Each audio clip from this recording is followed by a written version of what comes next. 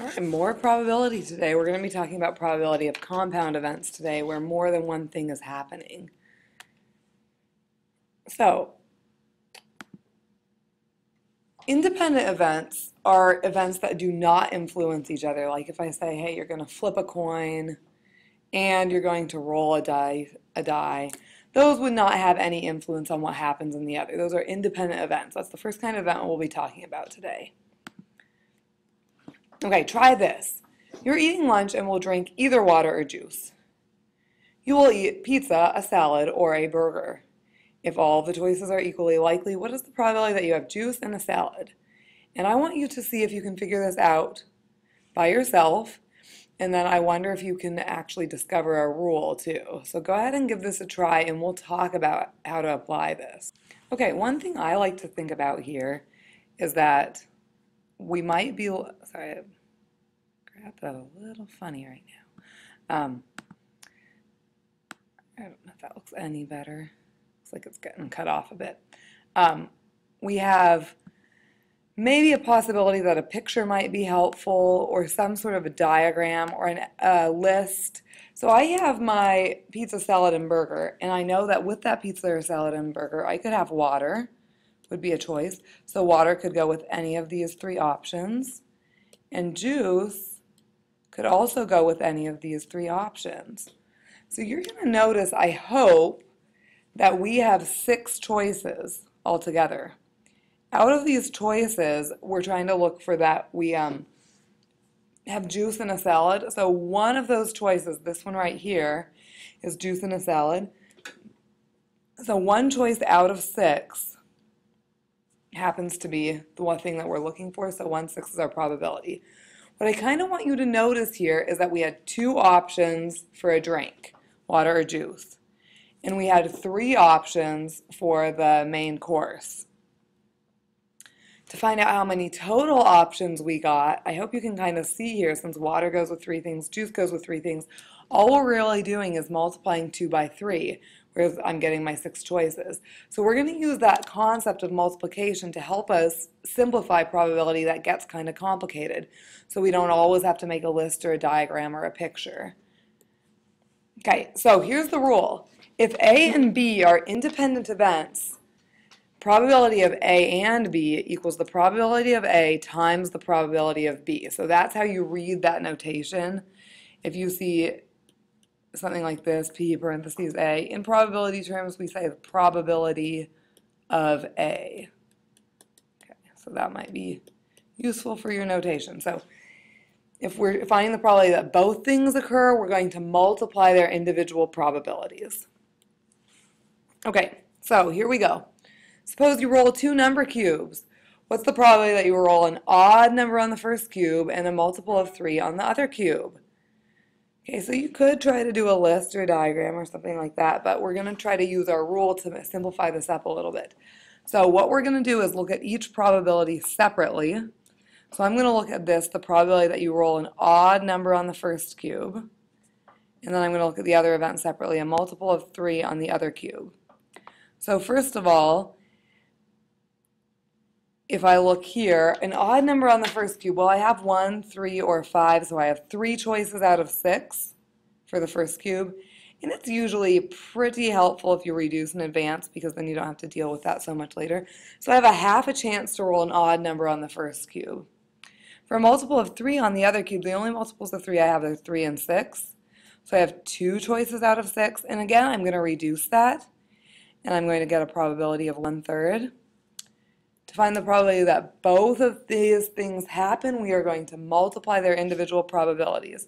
So I got 1/2 times 1/3, and I find that I have a 1 out of 6 chance of getting an odd number on the first cube and a multiple of 3 on the other cube.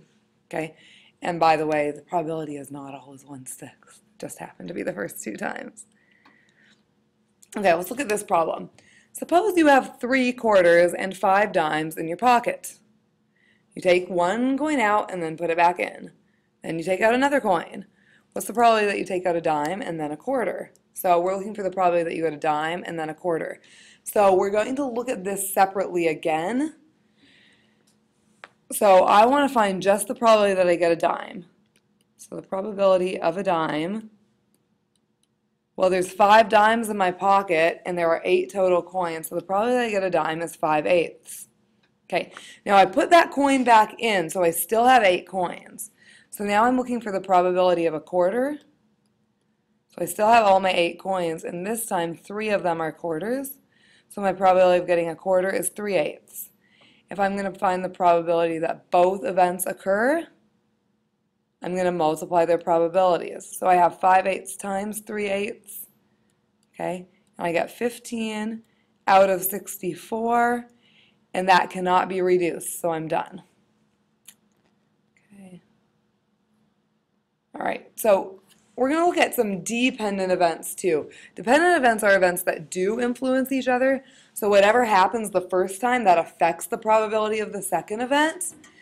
When we're solving probability of dependent events, it's really, really similar to solving independent events where we're going to multiply their probabilities, but we have to be a little careful here because if A and B are dependent events, then probability of A then B equals the probability of A times the probability of B after A. So we have to pretend that A occurs and now figure out the new probability for B. Okay, and then we're going to multiply those probabilities. I'll show you what I'm talking about as we work out a problem together. Okay, so same as the last problem, similar. Suppose you have 3 quarters and 5 dimes in your pocket. You take 1 coin from your pocket, but this time you do not replace the coin.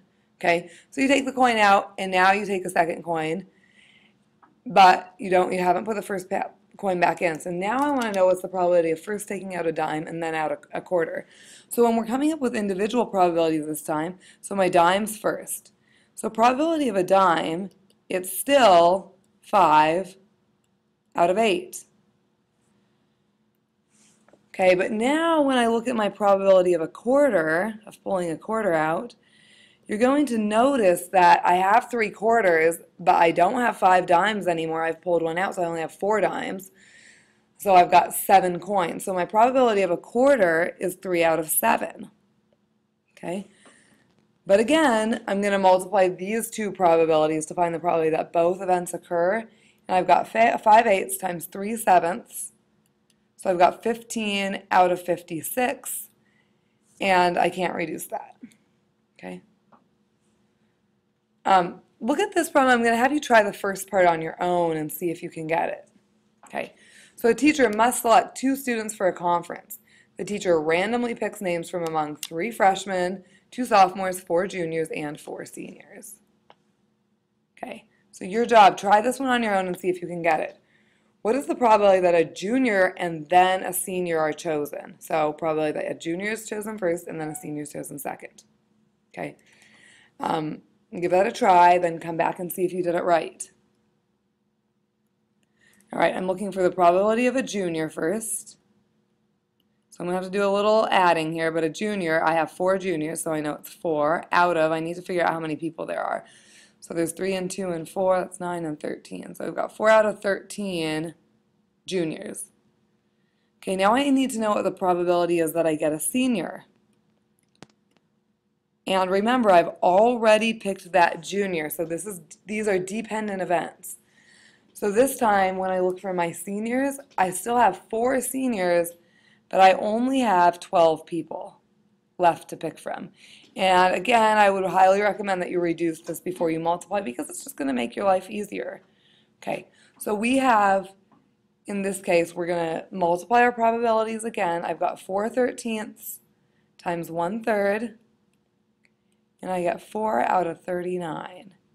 And that can't be reduced. So that's my probability that I get a junior and then a senior.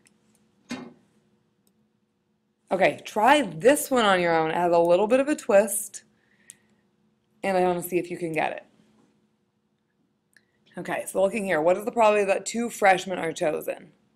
So you need to think of this to get it right as 2 different events. Those the probability that a freshman's chosen first and then a freshman's chosen second.